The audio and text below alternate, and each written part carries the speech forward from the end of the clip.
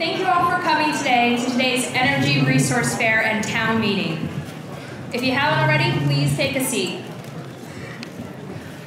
I hope you've all learned a lot today from today's resource fair right here in this room. We also have some great outdoor exhibits, including an EV Expo that you can check out after the speaking program. And we also have workshops, so please join us for those. Those will start at 1:15. Now, without further ado, we'd like to start the speaking program, and I'd like to introduce Senator Bernie Sanders. Thank you. Thank you very much.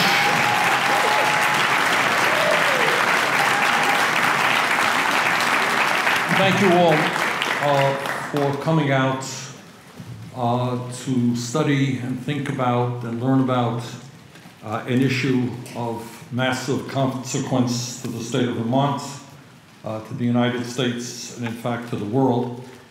And let me thank our panelists who are going to be speaking right after me. Olivia Campbell Anderson with Renewable Energy Vermont, and Lee Ling Young with Efficiency Vermont, Lori Fielder with the Vermont State Employee Credit Union, Wendy Ross, who is a homeowner, and I'm going to introduce May Boothie in just a minute from 350.org.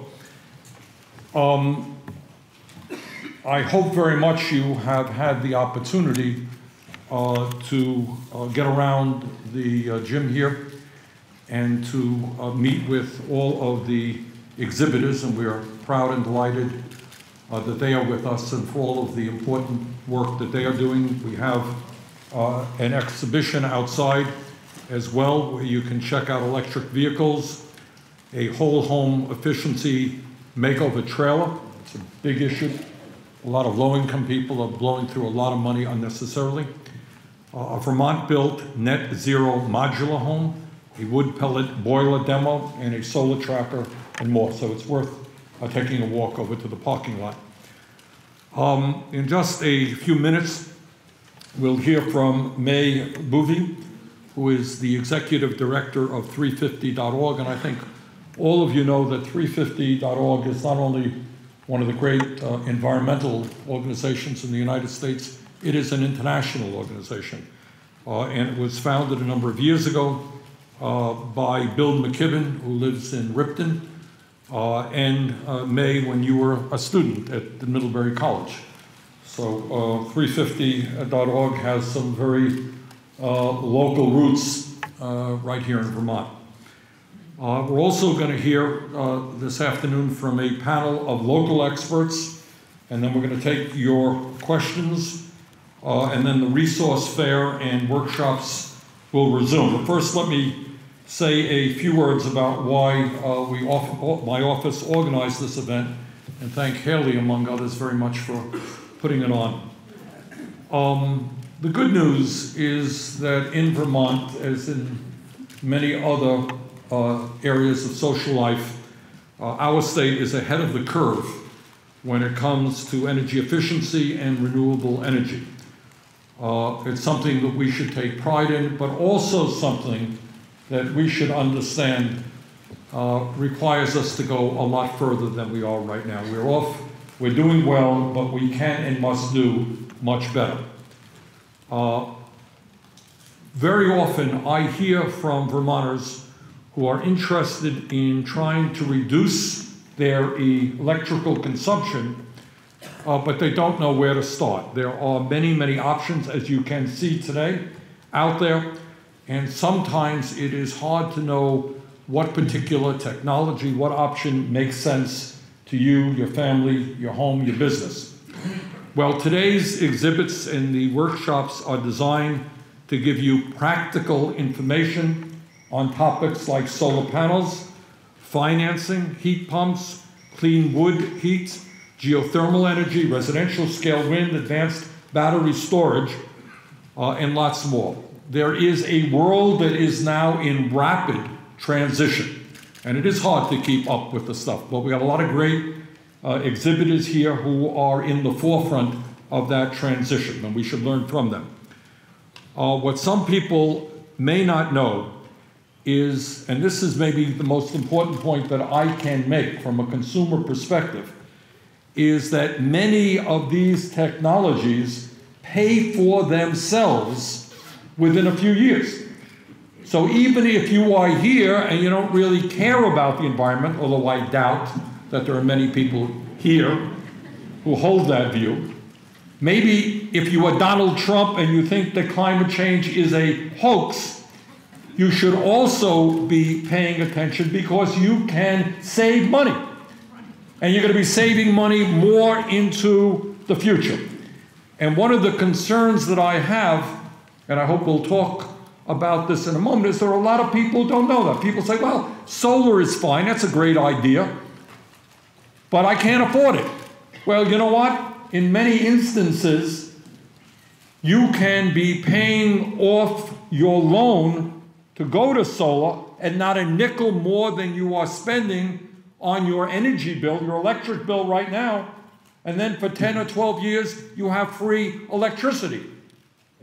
This is the word that we have to get out, that people can't afford it. We've got to do a better job as a state and certainly as a nation, is helping people finance the transition to solar, to other types of technologies, to weatherization, because it is a good investment. You save money by doing that and not only cut back on carbon emissions and protect the environment.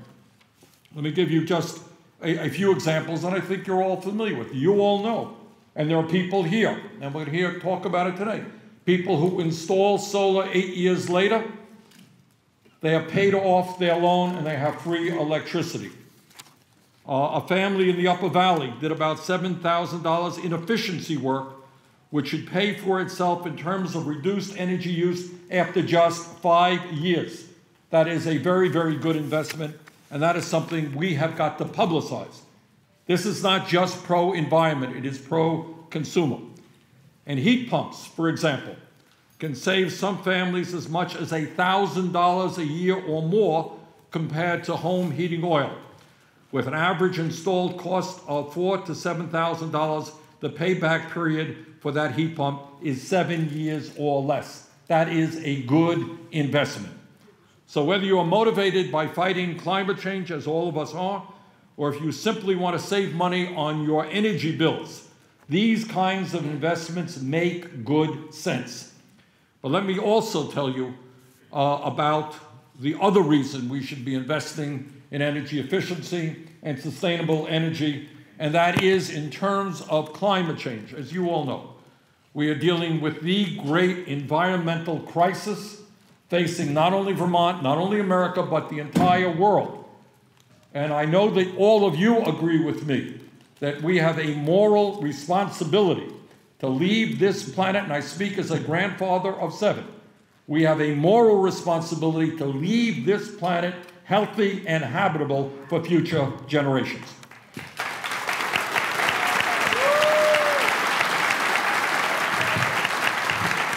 And all of you know, and the vast majority of the American people know, don't let Fox Television or anybody else tell you that this country is divided on the issue of climate change. It is not. The vast majority of the American people know that climate change is real, that it is already causing devastating problems in our country and all over the world in terms of heat waves, in terms of prolonged droughts, more extreme storms, melting ice caps, and much more.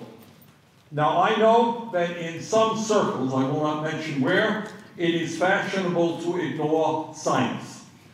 But the truth is, the scientific community almost universally tells us that climate change is real and that it is caused by human activity. For hundreds of years, we have burned fossil fuels to heat our buildings, generate electricity, and power our vehicles, and in the process, we have released huge amounts of heat-trapping carbon dioxide. Today, atmospheric carbon dioxide is now at its highest level in the past 800,000 years. It is no wonder that average air and ocean temperatures have been steadily rising for decades, and 16 of the 17 warmest years on record have all occurred since 2001. Yes, Mr. Trump, climate change is real. As this year's hurricane seasons begin, let's take a moment to remember what happened just last summer. Hurricane Harvey was the most powerful storm to hit Texas in 50 years. Irma was the strongest Atlantic hurricane ever. Maria was the worst storm to hit Puerto Rico since 1932, and I had occasion to visit Puerto Rico. The damage there was unbelievable, and people still today, as you know, have not yet recovered from that hurricane. Global warming may not have, quote-unquote, caused these storms, but the warmer atmosphere and oceans almost certainly made them worse and more extreme. Warm waters feed these storms, warmer air holds more vapor, leading to heavier rainfall, and rising seas cause bigger storm surges. It would be foolish to think that changing climate does not affect the severity and frequency of these storms, droughts, and heat waves, and it would be even more foolish to miss the window of opportunity we have to address this crisis. The UN Intergovernmental Panel on Climate Change, the IPCC, says that if we have any hope of avoiding the worst consequences of climate change, including widespread crop failures, increased hunger, mass migrations, illness, ecosystem disruptions, and extinctions of species, we have to dramatically curb carbon emissions, and we have to do it now. Unfortunately, tragically, we have a president and an EPA leadership which clings to the absurd notion that climate change is a hoax, and how dangerous and tragic that is. Our country has the potential, has the brain power, has the energy to lead the world in transforming our energy system, and yet we have a president who not only denies the reality of climate change, but is in bed with the fossil fuel industry, leading us in exactly the wrong direction. As all of you know, Trump has filled his cabinet with climate deniers. He has withdrawn the U.S. from the Paris Climate Accord. He has rolled back President Obama's Clean Power Plan and opened our fragile coastal waters and precious public lands for new oil and gas extraction. And by the way, the price of gas is soaring anyhow. And he even wants to reduce mileage standards for new cars and trucks. So in every instance, we have to admire the consistency of the president. He is wrong in every single instance and moving us in exactly the wrong direction.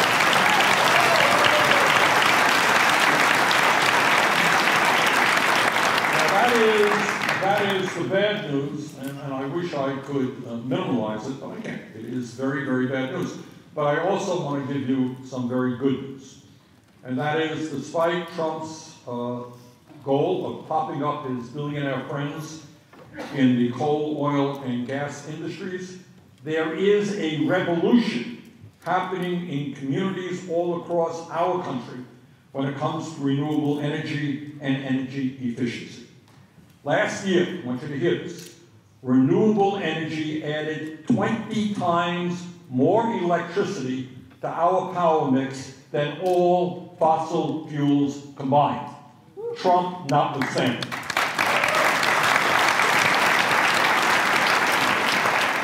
The renewables now account for nearly 20% of domestic electricity production, and that number, that percentage, continues to grow.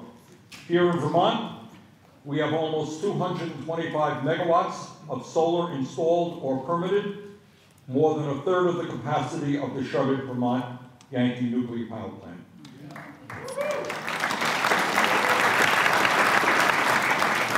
Some of that is utility scale solar, some is community solar, and some is distributed solar on rooftops, like the one I have in Burlington. And we are making huge strides on innovative energy storage too, and this is revolutionary. GMP's 2-megawatt Stafford Hill project in Rutland is paired with a 4-megawatt advanced battery array designed right here in Vermont. In 2016, on a very hot summer day, that system saved customers $200,000 in just 1 hour by using stored energy instead of spot purchasing peak demand power. And again, advanced battery storage as both utility scale and residential applications. And no one doubts that we're going to see more and more battery utilization, and that the price of battery storage is going to go down, down, and down. Now, these innovations are occurring all over the world. In Chile, for example, advanced solar systems are now delivering the cheapest electricity that is without any subsidies ever, anywhere, by any technology. In other words, that is the future. You want cheap electricity, you're going to be looking at solar, and those prices have gone down and will continue to go down. The renewables industry is also creating good-paying jobs. More than 350,000 in the United States alone. The U.S. solar sector already employs 250,000 people, more than Apple, Google, and Facebook combined. And the potential for additional job growth is incredible. Impressively, Vermont ranks first in the nation for solar jobs per capita.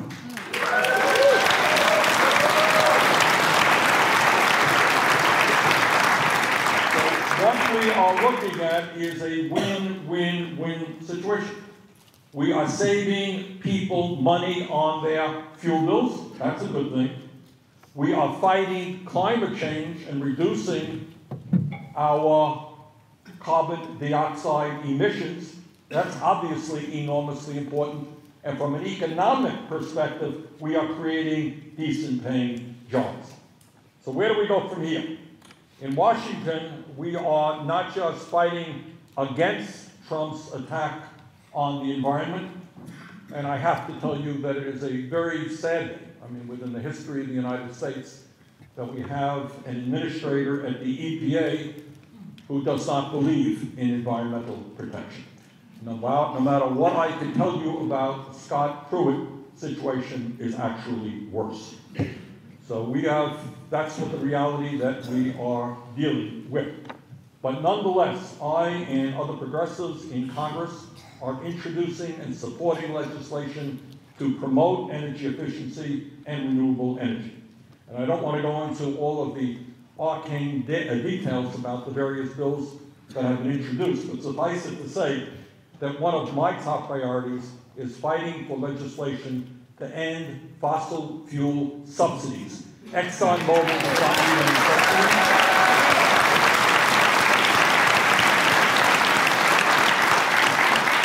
We have got to promote efficiency. We have to move toward 100% renewables. We have to invest in our new rail systems and in public transit. We've got to modernize our grid to accommodate a clean energy revolution. And the point that I want to make, and I know that the panelists will make it as well, is technology is improving every single day. Knowledge is expanding. The problem we face is not that we don't know what to do or how to do it.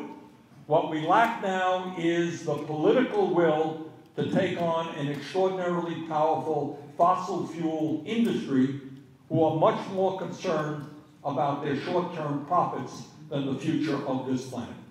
And our job is to tell them, sorry, your days are numbered.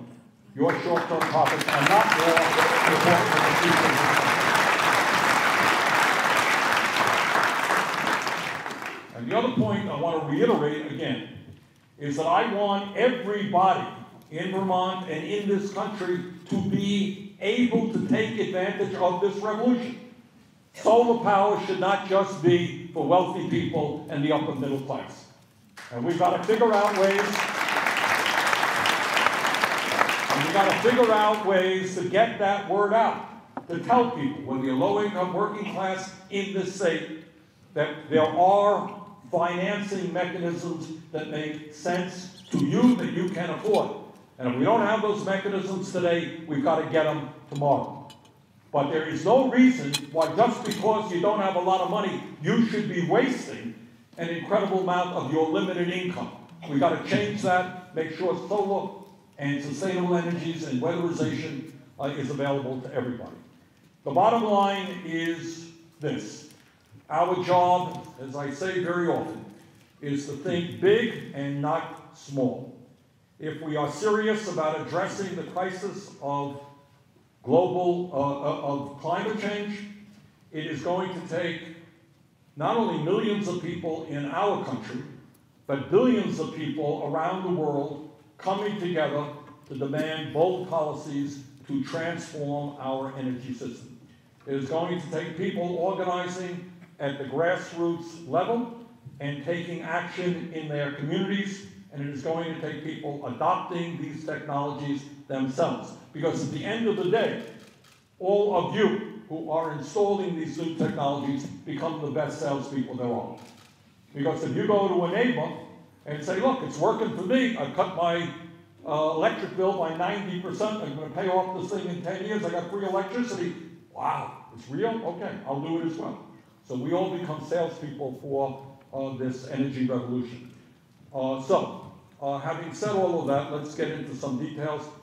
It is a great pleasure for me to welcome back to Vermont Mary Bovee, one of the founders of 350.org. Mary, thank you so much for all the great work you have done.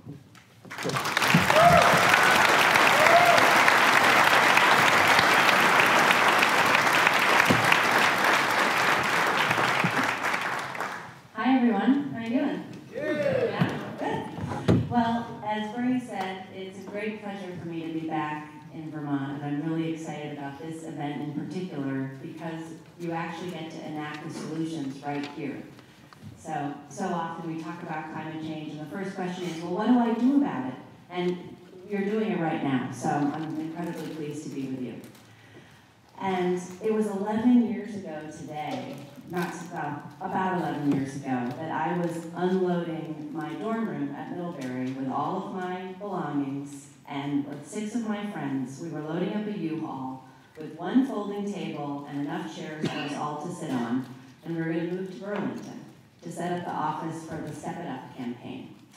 And I didn't know what was going to happen. I was really excited about taking this leap of faith with my friends. We've been organizing on our campus for the past 4 years, and we thought, we don't have to stop just because we're leaving Middlebury. We can keep going, but you know, it was a big jump.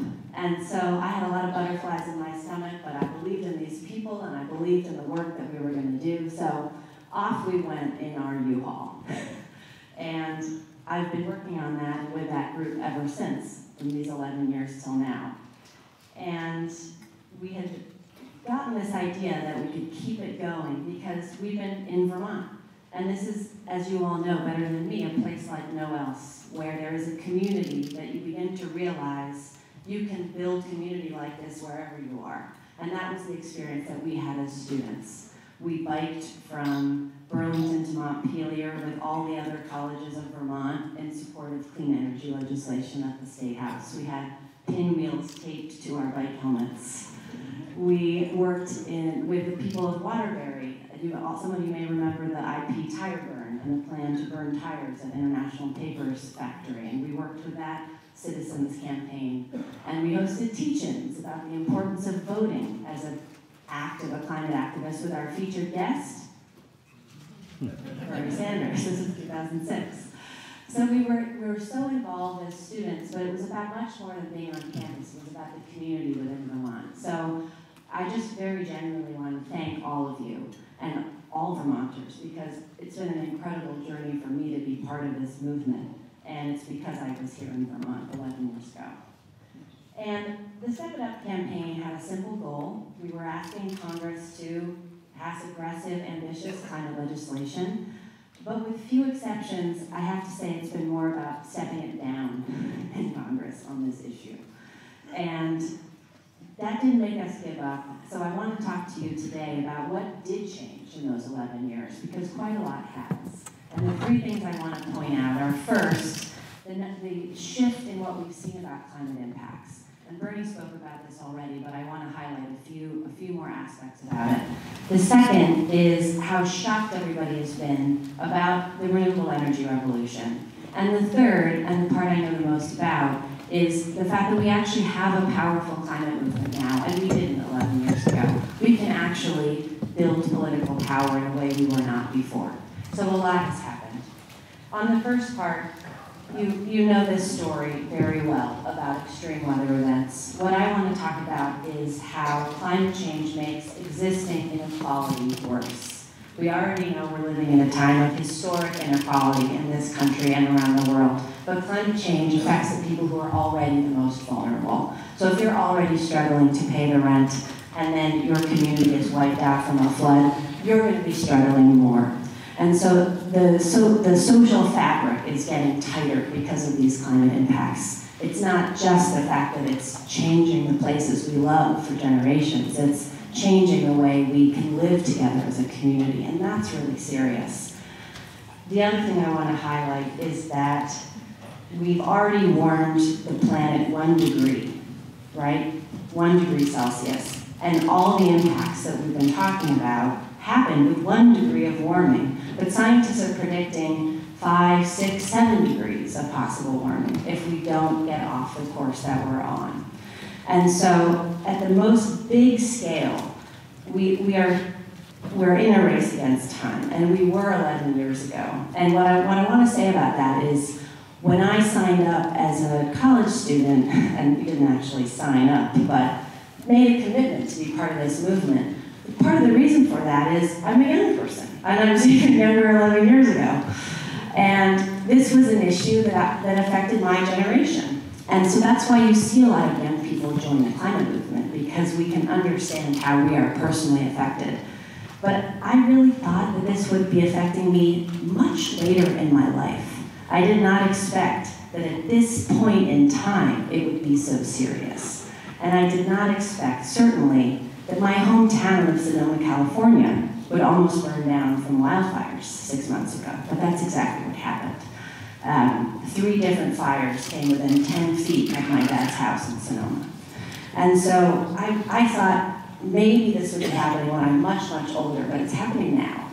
And so I start there because it is very serious. And so the work we're doing today is important and serious and has very real impacts. So we always start there. That's why we call ourselves 350.org, because we focus on what we know about the science. But we also know something that I don't think was really clear 11 years ago, which is that the solution is actually fairly simple. I didn't think that then. I thought the solution to climate change was incredibly complex, but it's actually about shifting our energy system off of fossil fuels to 100% renewable energy. There's a lot else we have to do, but at a fundamental level, we have to do that, and we know how to do that. As Bernie said, it's really now about a political obstacle.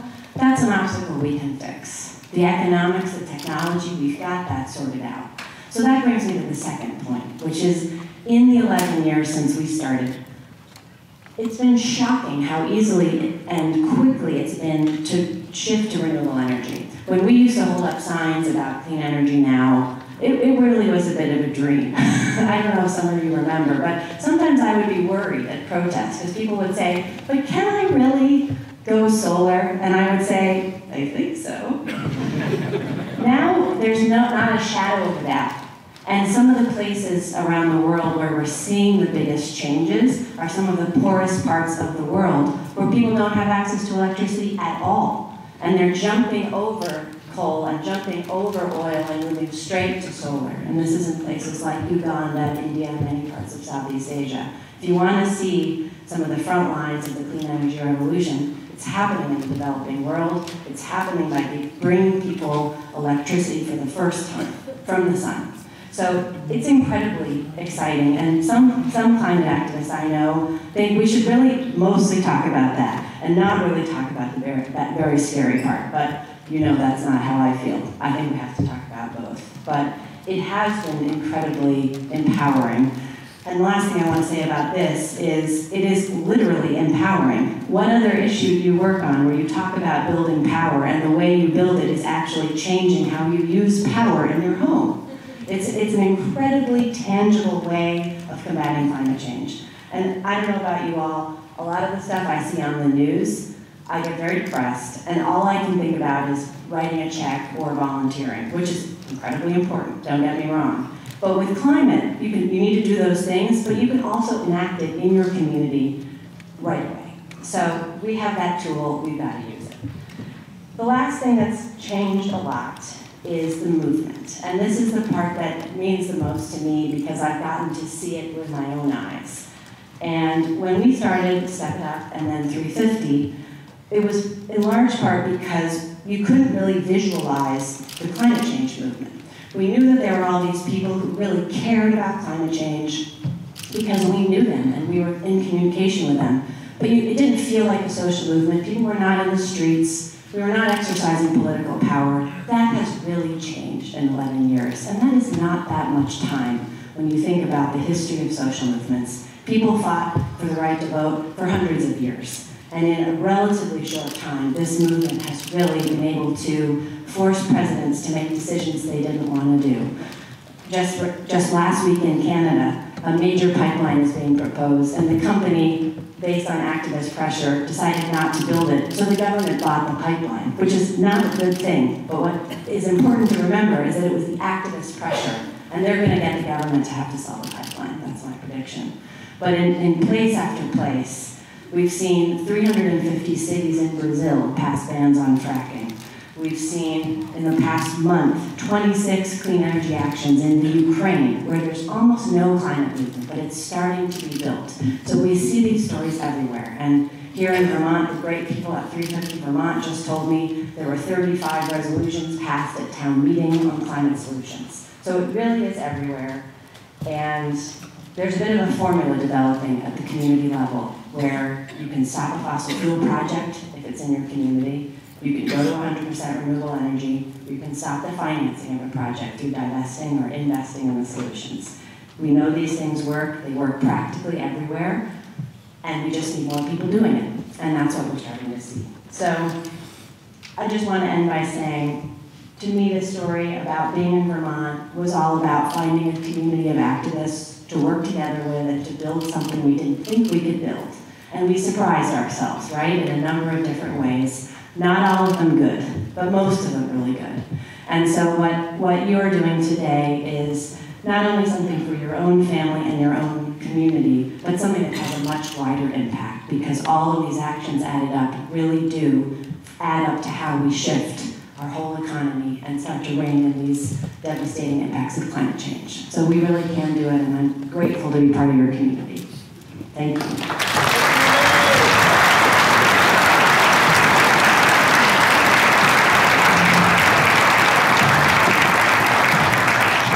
Thank you very much, Nate, for your remarks and all that you are doing. Let's now hear from Olivia Campbell Anderson, who is with Renewable Energy Vermont. Olivia.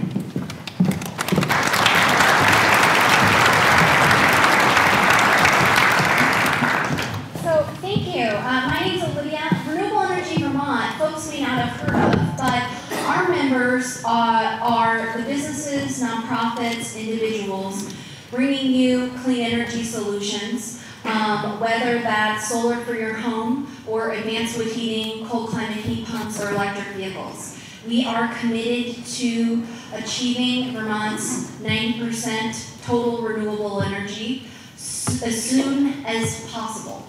And I am excited and inspired to see so many people here today to share their clean energy and climate solutions and to learn how to save money by using renewable electricity, heating, and transportation. You might be surprised to learn that solar and wind currently only make up 12% of Vermont's electricity generation. And I'm just wondering, by a little show of hands, how many people here have solar powering their house? They know. Wow, that's pretty awesome. And you know why that's possible? Besides the technology and solutions, partially because of the work of Senator Sanders in getting the federal tax credit to help pay for those systems, partially because of the work of your local senators and representatives like Senator Mark McDonald here, who helped establish net metering. That wouldn't be possible on your house if we didn't have net metering, and allies in the legislature. We have a lot to do, 12%. We have a lot to do to grow our energy independence, as you know. And 78% of every dollar, 78 cents of every dollar that you spend on fossil fuels leaves Vermont's economy. Just like we buy local food because it's good for our health, it's good for farmers, it's good for our local economy, it's good for our community, so is local renewable energy. And what we know is by many of the exhibitors here today, the electric vehicles that you see outside, we have the technology, we have the solutions available.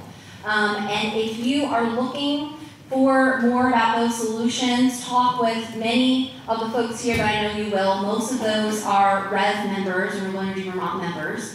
But you can also go to our website, which is revermont.org, and we have a business listing we've sort of vetted to make sure folks have insurance, tell you information about how many customers in Vermont that they've helped, how much they've installed. But if you're looking for solar, if you're looking for heating solution, advanced wood heating, if you're looking for solar hot water or energy storage for your batteries, you can go on our website and see all the companies in Vermont that you have that can help you install that in your home. And so we're going to keep going here and looking forward to taking questions from you. And I'm so inspired by everyone that's here, and that I think by show of hands, it looked like, what do you think, maybe 40%? So all of those folks can talk to the folks who didn't raise their hands.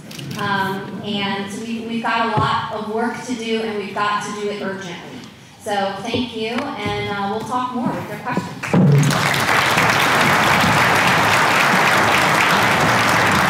Thank you, Olivia.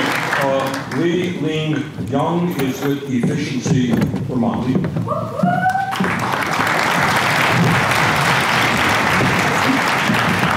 Hi, everybody. It's great to see you on this beautiful day.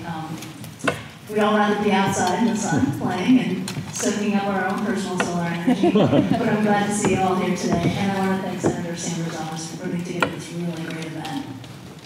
So Efficiency Vermont is your energy resource, and I really want to emphasize the "your" part of it.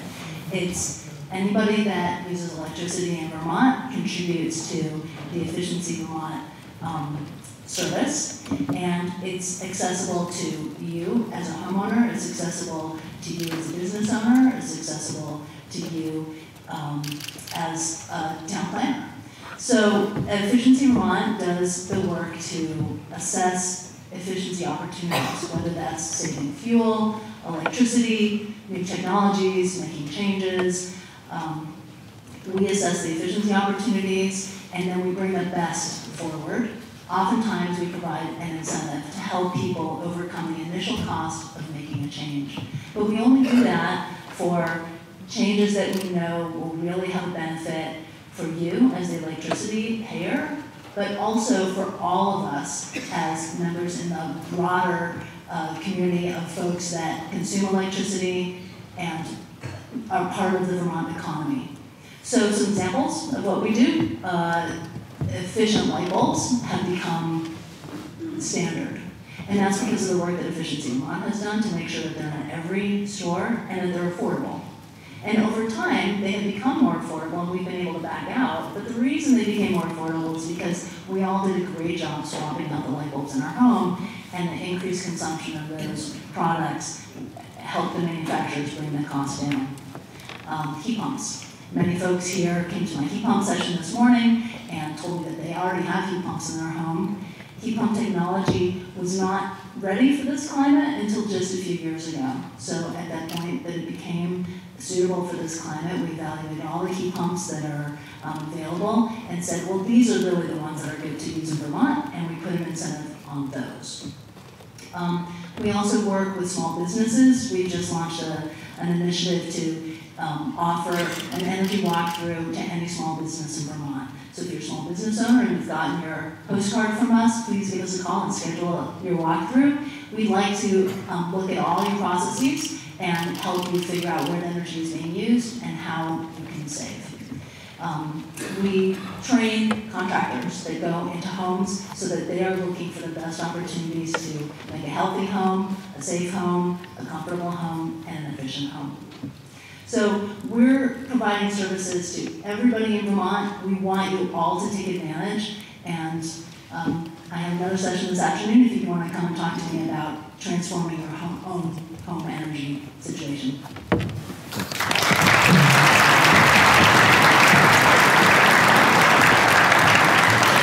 Thank you, Lee. Lori Fiedler is going to be touching on an issue which is of enormous consequence because it deals with financing. At the end of the day, when we talk about the energy revolution, we've got to pay a whole lot of attention to financing. So Lori, thanks for what you're doing. Lori is with the Vermont State Employees Credit Union. Lori, thanks.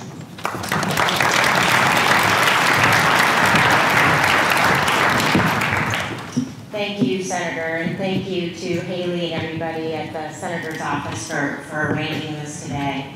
It really is great and inspiring to see so many people come out on such a beautiful day in Vermont. So the upfront costs of the energy efficiency projects, heating system upgrades, solar installations can be a challenge for most Vermonters. An average home efficiency project can range, in the average about $8,000. An average solar project can be about $25,000. This sounds like a lot of money, and it is a lot of money.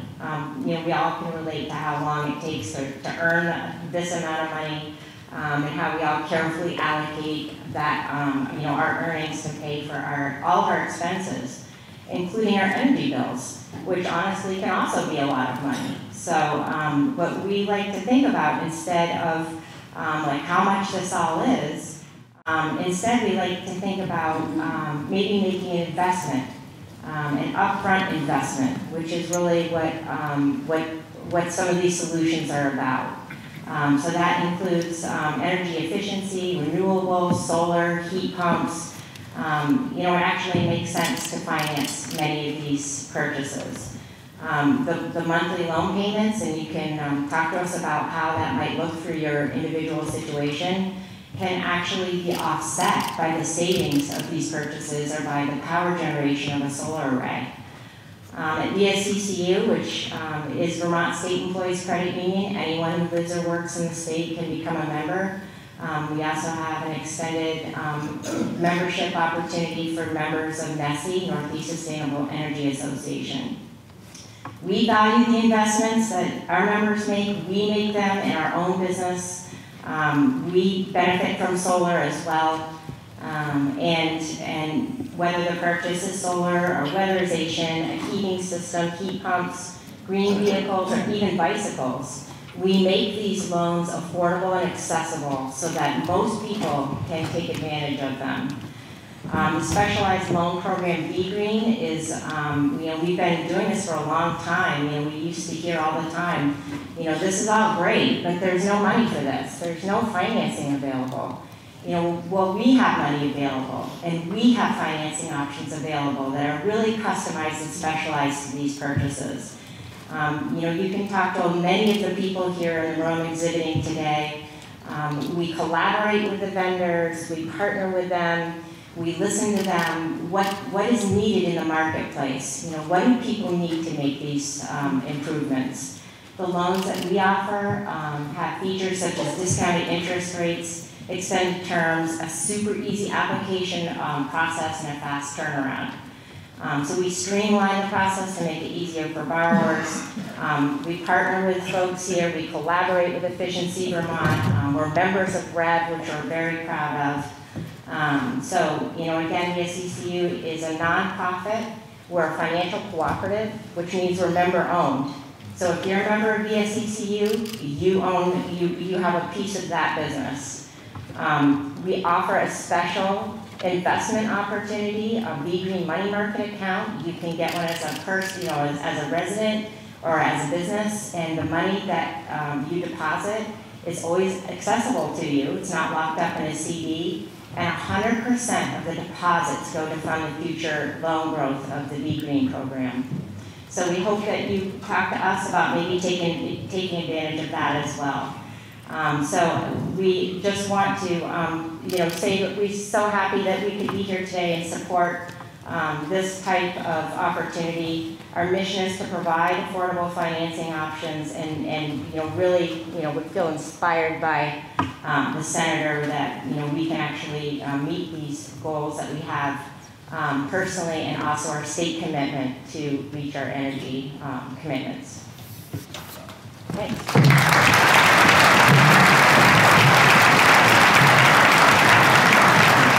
Thank you, Lori. At the end of the day, what I think people want to know is how all of the energy revolution impacts their very lives. And so our last panelist is Wendy Ross, who is a member of the largest organization up here. She's a homeowner in the state of Vermont, right? All right. Wendy.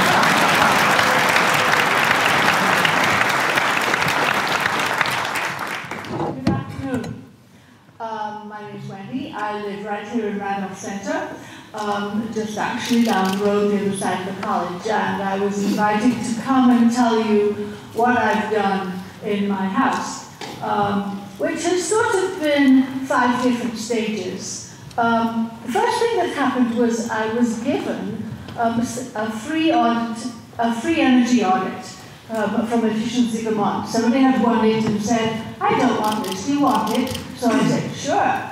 So they came to my house and they did a door test, and they looked at the whole house to see what upgrades I needed to be more energy efficient, and that was really helpful.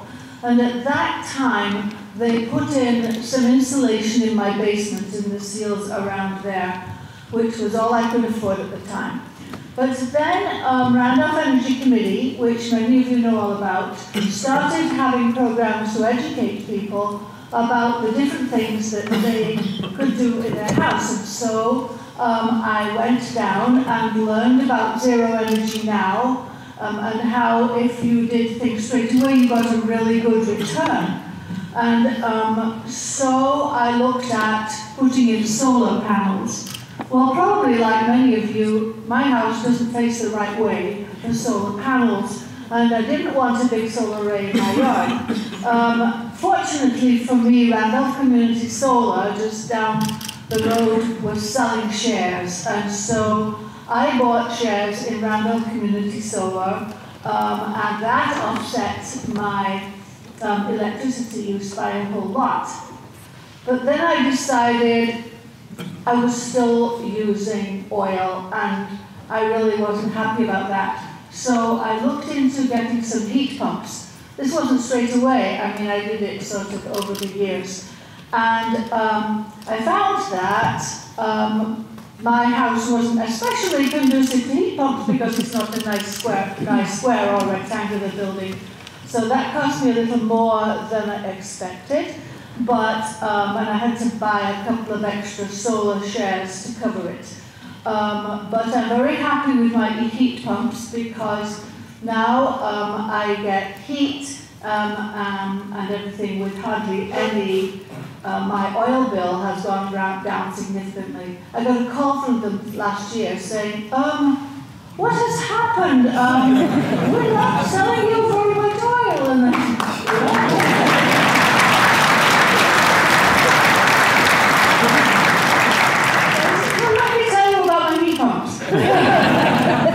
which they weren't really happy about. And then the last part of the thing that I knew I needed was some insulation in the attic, because I knew that a lot of the heat was going out and there was not enough depth of insulation. So that was the last thing that I did, is had somebody come, connected with Zero Energy Now, and put insulation in my attic. So those are the 5 stages of the things I have done.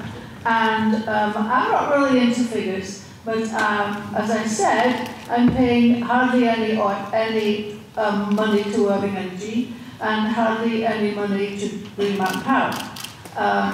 And they tell me that my air leakage is reduced by 50%, and that return on my investment for energy savings will be 4% overall, and return on investment for solar will be 7.4% overall. I do have other figures that don't make a whole lot of sense to me. I'm not really a figures person.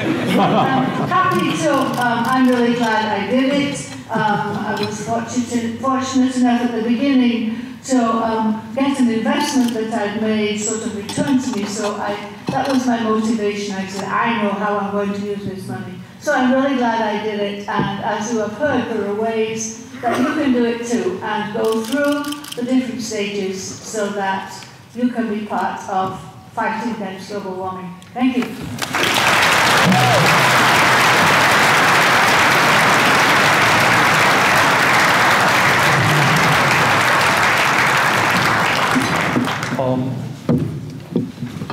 We're going to open up for questions now, but let me start off with the first question, and any of the panelists can jump in. I think Wendy did a good job talking about the agencies and organizations that were able to help her in the transition she made in her home. But I'm wondering how many Vermonters, despite the good work of all of your organizations, actually know what is available to them and know what the bottom line is. So my assumption, especially in this state, vast majority of the people want to do the right thing environmentally, but many people say, I just can't afford to do that. Now, if we had sane federal policies, obviously that would change. We would do things like on-bill financing, which would make every American be able to borrow money at a rate that would not be higher than the fuel bills that they're paying. So that for 7 or 8 years you pay what you would have paid to the electric company, or maybe to the oil company, and then you see a significant reduction or perhaps free energy from there on in. That makes such eminent sense. But let me just throw it to the panelists here. In Vermont, or perhaps nationally, May wants to jump in. We're talking about a revolution. We're talking about something that is cost effective. If there was not a crisis in climate change, yes, this would make eminent sense from personal economics. How well are we doing, guys, in getting the word out to the people of Vermont? Who wants to lead? Did you want to jump in on that one, or hold the close to your mouth? Yeah? Yeah. Okay. So I was really lucky to work with VCRD. John Copans is here from VCRD on visiting 2 communities that have invited VCRD in to help them figure out how to prepare their community for the coming climate future. And one thing that was surprising to me is that across the board, the top thing everybody asked for was information. So I would conclude from that people know, but they want to know more. And I also feel proud that Efficiency Vermont, one of our main services, is to help people get the information that they want and to get quality information and to help them sort through really the best choices. So more information is more necessary. Okay, Lori, why don't you jump in? You guys are major finances in the state for renewables. Yeah, I would also add to that and say that I think that priority or prioritization is also a factor. You know, quite honestly, folks will have no problem going out and dropping $30,000 on a new car, and then they'll come to us and say, well, I don't have money to do an energy renovation. That costs $30,000. What are we going to do about that? So I think in a way it's, you know, there's just some information that can be better information about that return on investment, that even with the debt service, an energy renovation or a solar project or heat pump project still makes financial sense, and it's a great investment. It's not just a good investment. The other piece is that it's not always monetary. It's not always about there being a financial return. Lots of people end up coming to the credit union. If they hadn't come to us through a vendor or a program of some kind, we get the call saying, we need to redo our roof, so we need a loan for that. Well, you know, they come because there's a problem. So we really work hard to educate the folks that work at VSECU to say, when you hear that they need a roof, offer that if they add an insulation project, which might only be a couple $1,000s more or less, you know, it might not be all that much more, they'll qualify for a low interest loan. And the difference will pay for itself.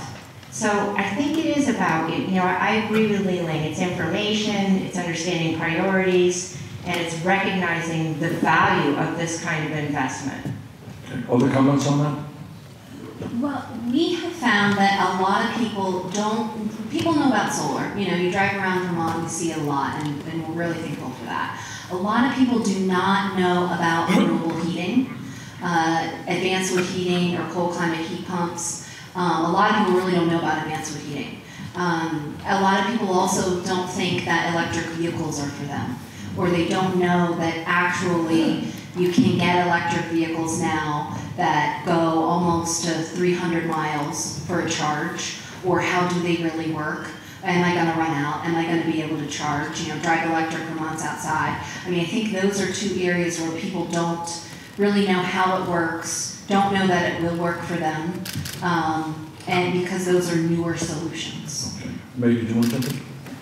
I would just say that I think it does have to happen at the state level because the laws are different depending on what state you're in. So this would be a different set of answers if we were in Oregon or Wisconsin. But I think that the information issue is the key. We have a lot of groups saying you need to go in this direction, like us, and a lot of groups providing the solutions. But it would be nice if there was one place you could go that could kind of direct you to all the things you're interested in, and that would be a nice role for the government, frankly. Let me just ask a question. I want to maybe get comments on this issue, and then we'll go on to anything else.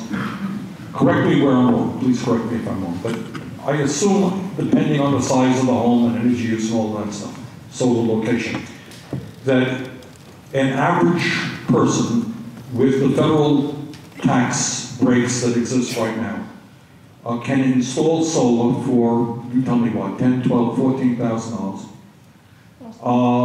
and pay that loan back. You can pay for 10 years, or whatever it is, at the same rate you're now paying your electric bill, yeah? So there's no difference. If I'm paying an electric bill to GMP, or I'm paying off my debt to GMP or some other, or the credit union, I'm not going to be in a penny worse shape. And then for 10, 12 years, I have free electricity. Right. Why would anybody not take advantage of that? Wendy, what did you want to say? I just wanted to say that my solar shares cost a total of $15,600, but I got a federal tax credit of $3,120, which meant the total cost of solar was $12,480, and I have like 2 outside units and 3 inside units, which a lot of people don't need that much, so a lot of people it would cost less. And they are projecting that my annual dollar savings are $924 a year. So in about 11 years, you're going to be paid off and then you have free energy. Right. So what drives me a little bit nuts on this issue is why aren't we doing a better job telling people that we can see a 50% reduction in their fuel bills? And, you know, we're making progress, and Maeve is right. Clearly the world is very different, and you drive around Vermont, there's a whole lot more solar than there used to be. But I'm not quite sure that ordinary working people understand that this is a way to save money. If Costco has a sign that says 50% reduction on everything that we're selling, you got a long line at Costco, right? We should have a longer line at the credit union and other places than we have right now. All right, let me open it up for comments on that. Yeah, sir, stand up. Yeah, I'm David from, this is Richard, from Barrie. David, hold the mic close to your mouth. And back in '73, some of us remember, there was an oil embargo, and all the restaurants had to stop serving ice water because ice water costs energy. but now I go into a restaurant once in a while, and I get a 32-ounce glass of ice water that I don't drink, because at my age you don't drink 32 ounces of ice water. So was it a government program that stopped these restaurants? I mean, it seems like a waste of energy. Sometimes they are in California, and they have to deal with water, but most of the time it is not. I want to get back to this question. I want help on this from the audience. Why is it that if people can save 50% over a 20-year period on their electric bill or on their energy bills, why is it that more people are not taking advantage of it? Our gentleman way in the back there. Yes, sir. Be loud, please. Sure, yeah. I've been working on these issues at the community level for over 10 years now, and one of the big challenges at the home level is people move every 7 years. So it's great that your solar is going to be paid off in 11 years, but the average person isn't going to see that return, isn't going to see that drop. So getting the real estate industry to incorporate these systems into the value of their homes is absolutely critical. And I am sick and tired of hearing the real estate industry complain that they can't sell. It's harder for them to sell houses that way, when really what they're saying is we can't be upfront about what it costs to live in a house, which should be fraudulent. Well, what you're saying is, look, if I am buying a house which is weatherized and has solar, and I'm paying very little for my energy costs, that would seem to be a positive in the sale of a house, yes? Should be. And you're saying the real estate industry is not incorporating that financial... They're actively avoiding it as too complicated. Okay, well, there you go. That's an issue we want to... And that's probably because they don't talk about how much it costs to operate a house that doesn't have all of this benefits. Yeah. No, that's the point, is that there should be a way for a Right. buyer to see the total cost of living in a house. You know, they put the mortgage up front, they put the taxes on there, they put any, what's it called when you have a side, assessments, tax assessments on there. All that stuff's laid out, but not the energy cost. Good point. That needs to be right on there, by law. Okay. Gentlemen, yeah. Woman over there, yeah. Hi, I'm Darla Bruno. I think the sad truth is it's economic security. People don't know that they're still going to have their job 11 years from now, and that they'll be able to stay in that house. And that is a real problem as far as people getting solar and whatnot. Well, it's kind of the same point that he made, but the truth is that if you invest in solar and the purchaser of your house is going to pay significantly less for electricity, that should add to the value of your house. You should get that return on your investment. A gentleman right here. Yeah. Thank you. My name's Tyler. I have solar at home, and getting to the point about people saving on their energy costs, we just had a 5% increase in our electric rate. Well, guess what? That's a 5% increase in my rate of return after taxes. So every time utility bills and fuel bills and gas prices go up, by investing in renewables and insulation and reducing your overhead, you're making a conservative hedge against energy cost inflation. Yeah. Small hedge fund manager here. I'm not paying all enough, but you know, but to rather than saying it, to really emphasize the point that it's such a good investment and that energy bills are probably not on the fossil fuel side going to go down. Great. Okay, other questions or comments on anything? Can I ask, sorry, my name's Jasny Penner. I'm the Republican candidate against yourself. I don't want any political speeches. I have questions. Yeah. So the question is, President Obama noted that the largest source of fuel is nuclear power. I understand shutting down Vermont Yankee because it was leaking, but there are other places where nuclear power does not leave any carbon footprint as opposed to batteries, even advanced ones. So that's a fair question. So my question is, why is that resource not being utilized? That's a fair question. I happen to be opposed to new nuclear power for a couple of reasons. Number one, I get very scared to see another horror show like we saw in Fukushima, Japan, and I worry about the long-term safety. And number two, We don't know how to get rid of the damn nuclear waste that we have right now.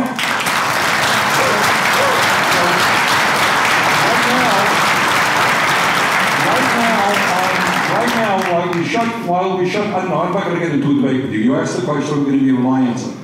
While we shut down, please give her back the mic. While we shut down Vermont Yankee, we still have nuclear waste on the shores of the Connecticut River, something that many Vermonters are not having. Okay, I got your question. What are you going to do to help reduce fossil fuels by the airline industry? Do you have any kind of plan for that? Yes. Okay. Other questions? Yes, ma'am. Yeah, right here. Okay. Yeah. We have Stand up, so I got a mic. Okay.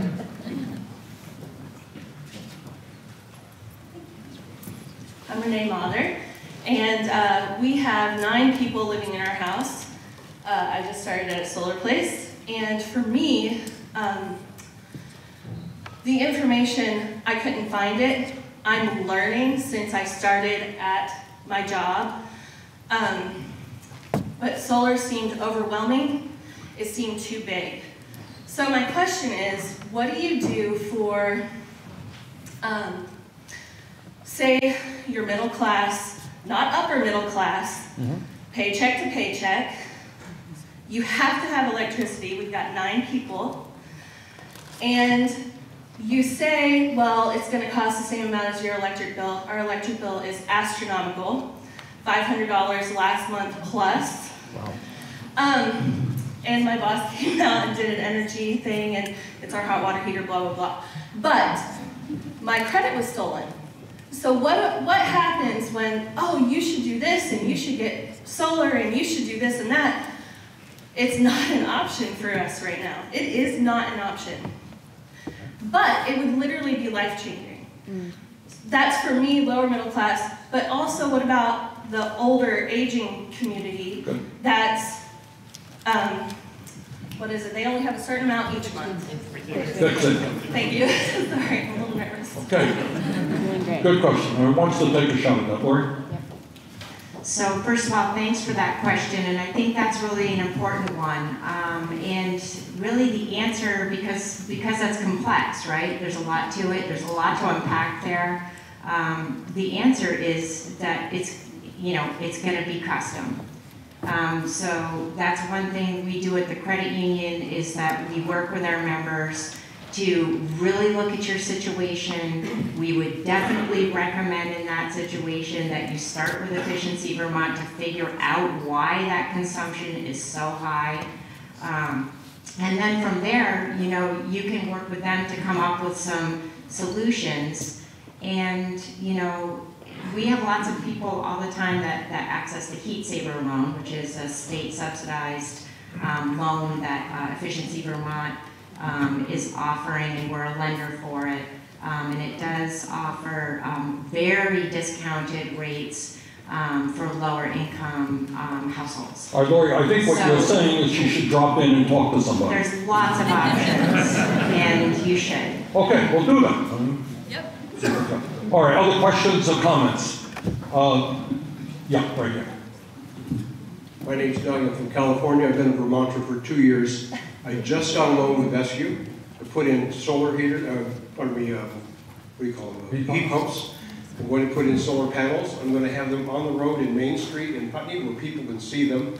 I don't know the answer to your question why people don't know more. I'm going to make sure they do know more because I firmly believe in the 350 initiative of the town meeting resolution. I'm going to take that on as a project for my own town. Do you have a sense of how your investment is working for you financially? My investment started operating on Thursday. I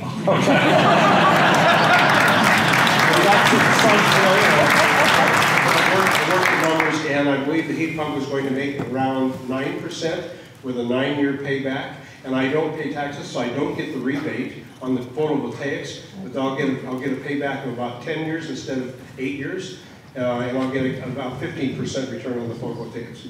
Sounds like a pretty good investment, huh? Okay. All right, there's a gentleman right there. Saving Kate some walking. Thank you. A perennial kind of political football that we have to deal with here in Vermont is attracting industry and good jobs to the state. And we keep hearing that we have to be competitive with other states or industries go elsewhere. And I would propose that it's a lot harder to be competitive in Vermont because we have all this stuff that falls out of the sky has to be rearranged all winter long so that we can get to work, move goods around. It's a lot harder to compete in that than it would be in the South where you don't have that to deal with. And I'm just thinking that it would be a boon if we could get a lot more home-based forms of income or home-based income, home-based business or industry. And that would also reduce the amount of commuter traffic we have, which would significantly diminish our carbon footprint.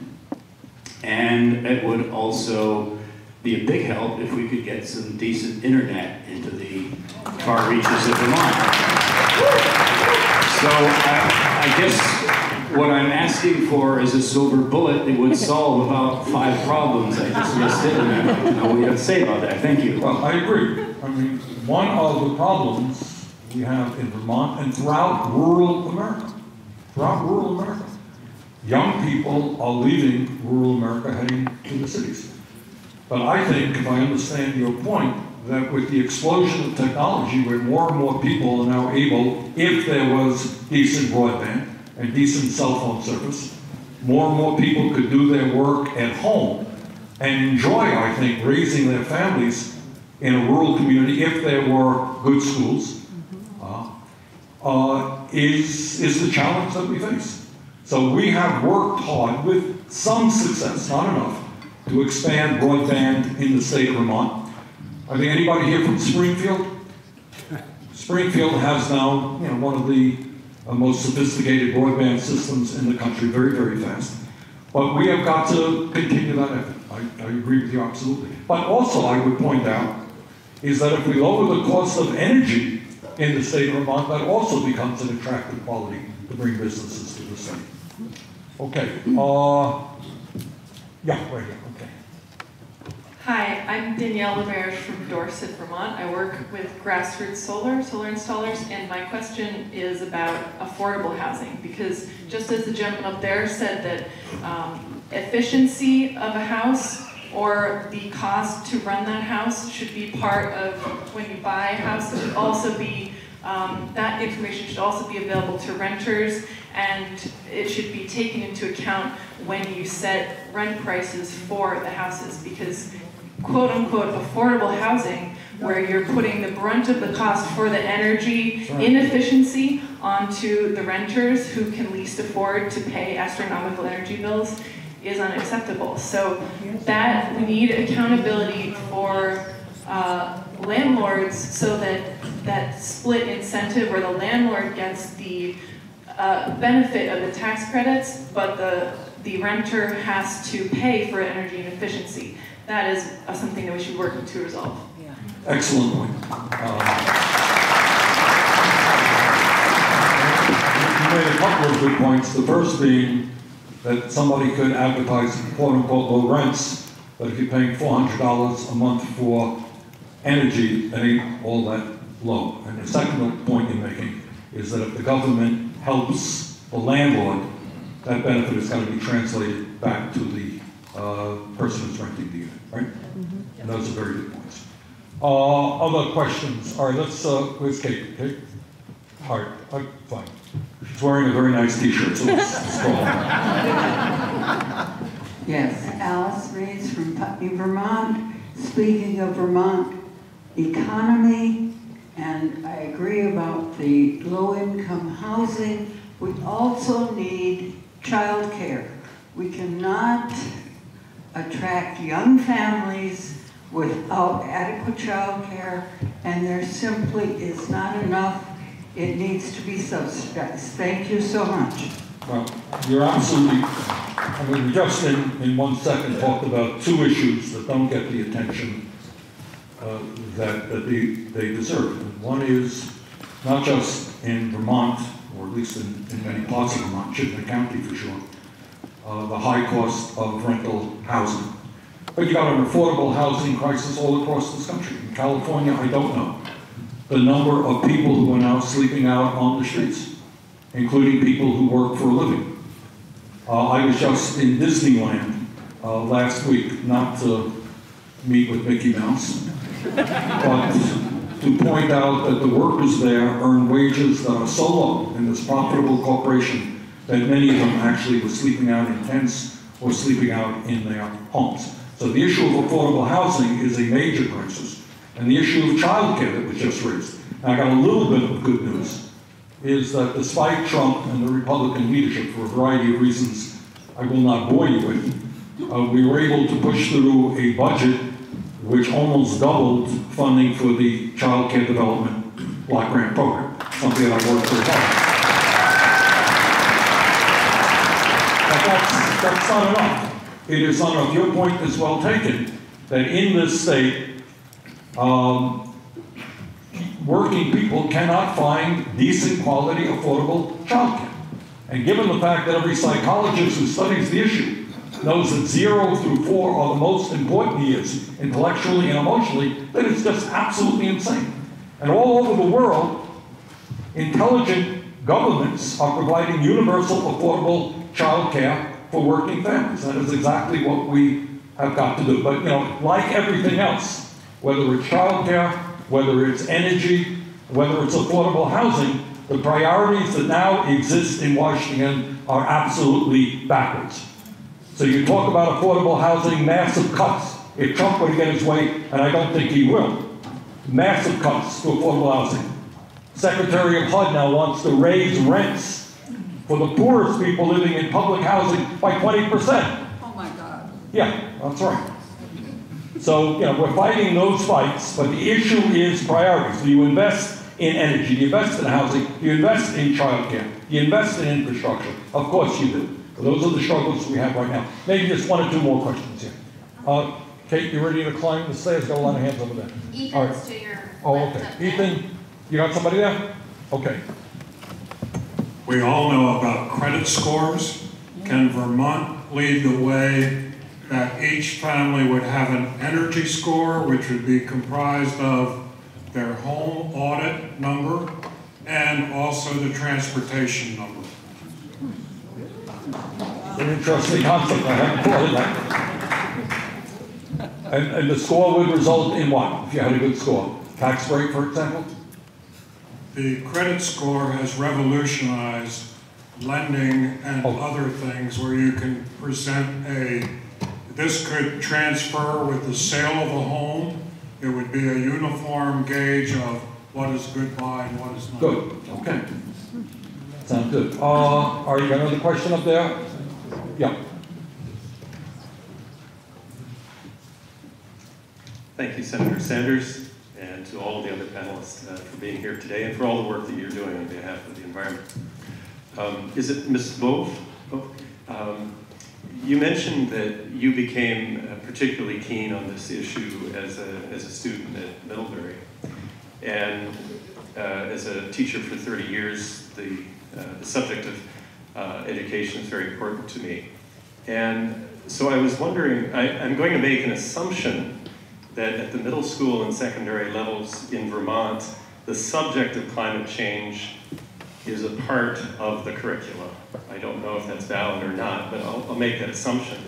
But the main point is, to what degree, or do any of you know, to what degree are schools, elementary, middle, and secondary, taking this initiative to heart and doing, rather than speaking, about the potential solutions for global warming and actively engaging in transforming their own energy systems into alternative energy?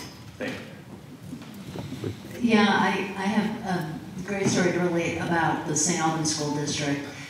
The schools have a unique position in that they both are responsible for their facilities and all the energy associated with that and transportation. But also they have these young minds that they're responsible for. The St. Albans School District has made a lot of investments in their buildings, including solar, but also just energy efficiency investments, and are seeing the benefits of that every day, and the taxpayers in St. Albans also are seeing the benefits of that.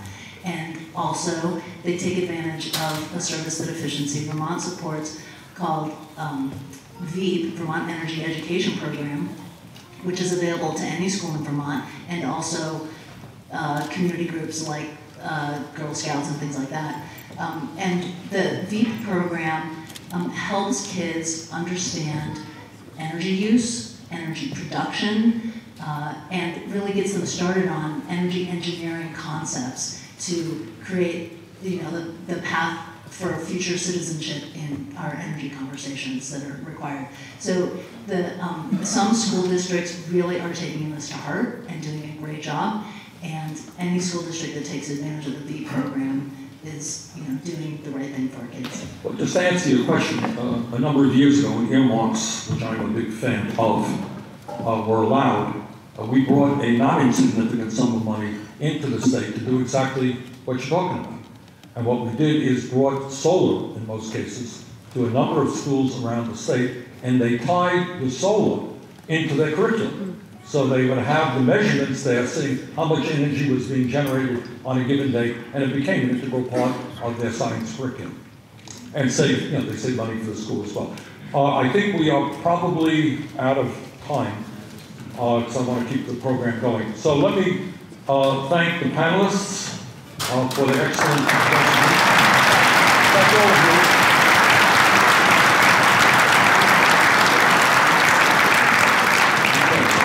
And the resource fair resumes. So thank you.